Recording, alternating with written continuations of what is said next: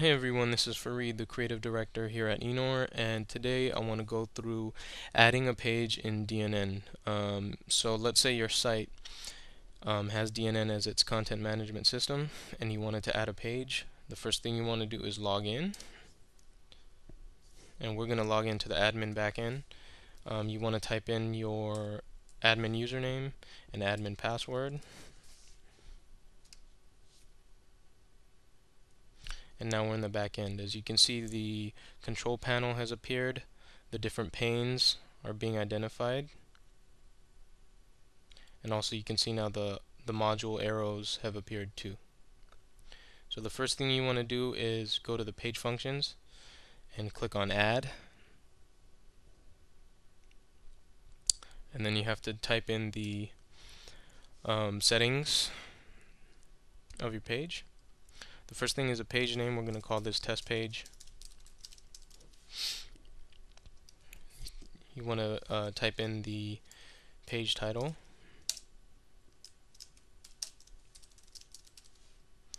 and you might want to type in a description and keywords.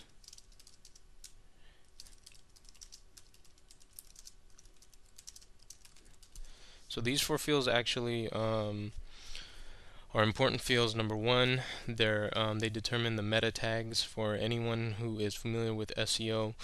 The better, more descriptive meta tags you have, the better your chances of popping up early in Google when someone searches for your site or searches for some keywords. And that can be very helpful in marketing if you're the first, you pop up number one on a Google search page.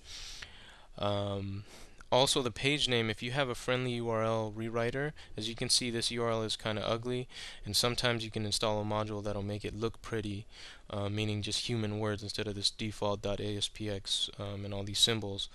This page name actually in those cases will be the URL of your page. So in this case it would be testpage.aspx.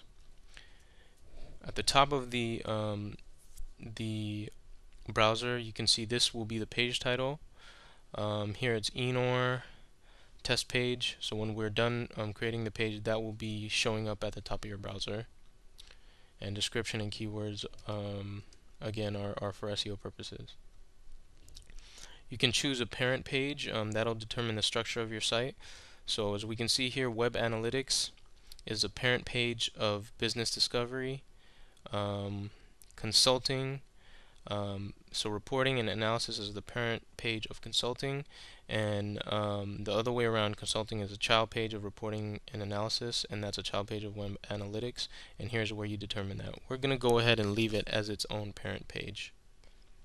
You can do different things like pick a template for it if anyone has created a template for you. You can include the page in your menu. Sometimes you have pages that you don't want to be at the top in your menu. Maybe it has a form, maybe it's a thank you page or something like that. But in this case, we're going to go ahead and leave it in the menu. It's going to be, since it doesn't have any parents, it'll appear at the top. If it did have a parent, then it would appear under its parent. Let's go down. Here you can choose the permissions for the page. You can have either all users view the page. You can have registered users only view the page. That means customers would have to register and sign in. You can have both. You can have different people edit the page. Sometimes you might have a webmaster role. You can create these roles in the back end, and you might want only webmasters to edit this page or view the page. You can do that as well. If you leave the page, all of these unchecked, the page will only be viewable to administrators, and that's good when the page is under construction. You might want to create the page and it's not ready to go live yet, then you would leave everything unclicked. For this purpose, let's go ahead and leave it, let all users view the page. You can copy the page from another page, and now let's look at the advanced settings. There's a couple things you don't have to worry about here. I want to go ahead and go through the most important things. Page skin. That will determine how your page looks. Different page skins have different panes, which will allow you to put different modules into it, have a different layout. That will determine the layout. It's not specified here, so it's going to use whatever the default is. in the back end. So I want to actually, for the purpose of this video, show a different page skin. So let's pick Enor skins left content. Page container, I could be explaining the containers later on in the modules video, but here you can actually choose a default container that will be applied to any module that's added to the page. Maybe you wanted to disable a page, you didn't want people to look at it, but you didn't also want it to be functional. You can disable it this way, or of course you can have only administrators view the page or edit the page. Finally, it's possible here that you want to create a link in the menu, say like contact us or something, but you want it to go to a file, you want it to go to another site. You can choose for that link, the page link in the menu, to actually go to another URL. You might want to put in google.com. You might want it to go straight to Google. You can choose to have it go to the same link, go to another page on the site.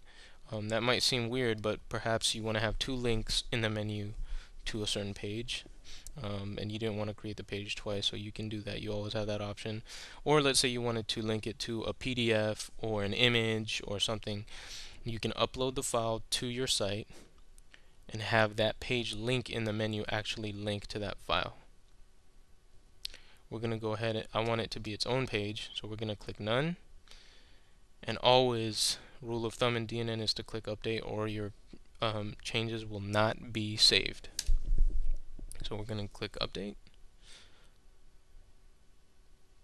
and now you can see the page has been added. This is the skin. This skin is different from the home page skin in that if you look at the home page skin, it had 3 panes on the bottom, 2 panes on the top. This one only has a left pane and a content pane. So the skin actually determined that based on how the skin is set up by your developer. So that's how you add a page. Let's go ahead to get to the settings of a page. You would go to the actual page, make sure the page is live, and then go to settings in the page functions area while you're on that page. So we're on test page. As you can see, I wanted to show you also that the here's the title, but we want to go to the settings of this page. If you click settings, you'll get back to the area that you were just at. I don't want to make any changes now, so I'm going to click cancel. Finally, let's delete the page. Again, to do anything to the page, for any of the page functions to work, you have to be on that page. So I'm on test page and I want to go ahead and delete this page, so I'm going to click delete. Yes, I'm sure. And now you can see that the test page has been deleted. That's how you add, edit, and delete a page in DNN. Thank you very much.